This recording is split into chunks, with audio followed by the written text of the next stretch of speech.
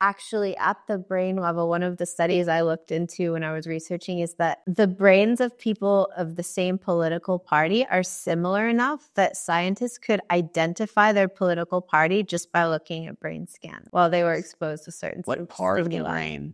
Do you know? It's not one specific part. It's Really? like the patterns of activity. Yeah, it's really interesting. So what degree of accuracy do you remember? I don't remember, but it was really high.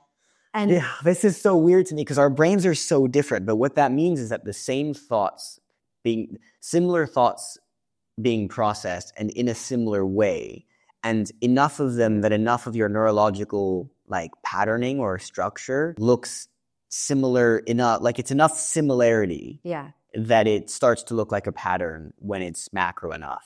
And we're drawn to people with the same patterns. We're drawn to people with the same brains, probably, right? Yeah, which means we're drawn to, so which is why we start to polarize so much, because our brains want us to sync up with similar brains.